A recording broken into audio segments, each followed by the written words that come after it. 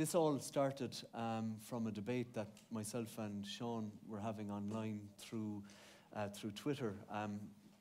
Some of you may know that I have had, various debates with people online about this whole process, and I tried to maybe get people to say, well, look, if you wanted to organise something, let's do it, and I'll attend. And Sean got the ball rolling in very short notice last week, and here we are today. So I just want to say fair play to Sean, for organising this, and to thank Michael, John, and the guys here in the Science Gallery, which I think is it's an amazing space, and I think it's very conducive to the type of debate that we want to have here today.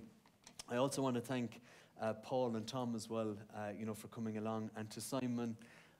Can I say, Simon, I just want to extend the hand of friendship to you, okay? And that we can try and move on maybe now and move this into a more maybe consensus-driven space. I think the debate so far perhaps has been one where we've all had the swords maybe drawn, and maybe we need to, and I would acknowledge this, that maybe now we need to put away the swords back into the scabbards and see how we can move on in this debate. Because I think ultimately, in the very short space I have, in the 3 to 5 minutes, we have what we call the consultation paper. And really, this is an independent process. Owen O'Dell and his team, Stephen Headley and Patricia McGovern, have come up with 86 questions that will form potentially the basis of how we legislate for this space in this country, for the future. And there's a little bit of a philosophical debate as well, if you will, because we have to ask ourselves, what kind of internet do we want, or how can we remove any barriers to innovation? That's the key question. I know that there are people here who will say that the signing of the statutory instrument moved us backwards, but the advice on that was that we were relying on 2 attorneys general for the advice in relation to the Charlton judgment, and it restored us to a position that pertained in 2000 with the signing of the Copyright Act. But now what we're trying to do is to move into a space through the copyright and consultation process where, for example, we look at things like, the establishment of a copyright council. We look at things like fair use. We ask ourselves, through the 86 questions, where exactly do we want to be as a country?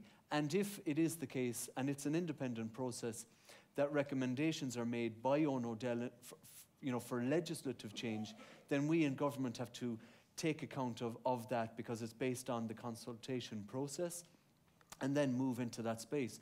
But we also have to have regard, no matter what piece of legislating you're doing, that you have to have regard to the fact that you have to be adherent to any EU legislation that is there.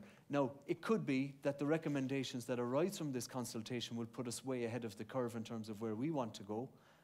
But ultimately, if that is the case, then it would be for us to try and, basically try and influence the legislation at an EU level.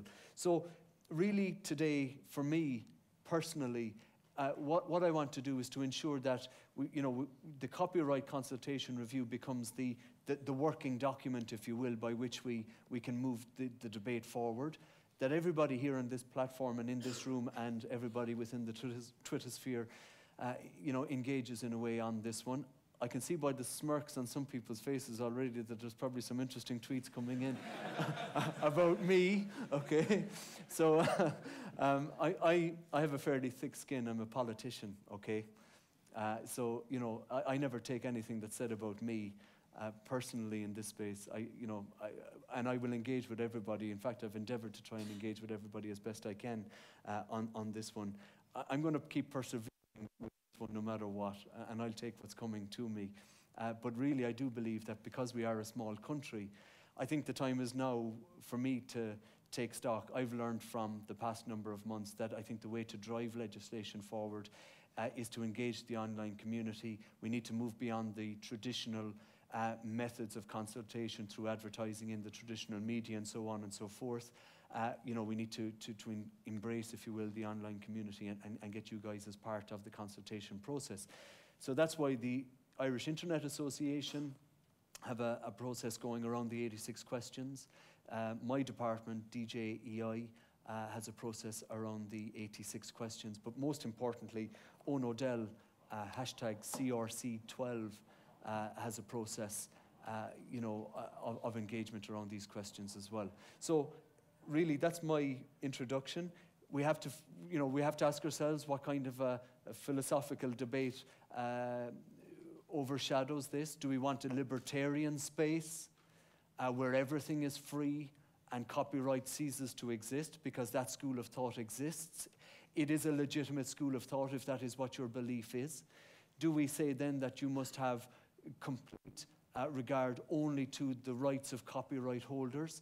That is a legitimate argument if that is your belief system. Or do we try to steer a middle ground between, protecting cultural, creative, music, gaming, or any types of innovations that exist within the online community, and try to strike a balance between the right to ownership and intellectual property and copyright, and the right then to the freedoms of access to the internet that are inherent and are now laid down in the Charter of Fundamental Rights and so on, and are inherent within legislation. So that's really my starting point. I'm conscious of the time, and I'm conscious that people want to speak. So I thank you. I thank you for coming, really, because I'm a bit nervous, I'll be honest with you, but it's good to be here, and thank you very much, okay?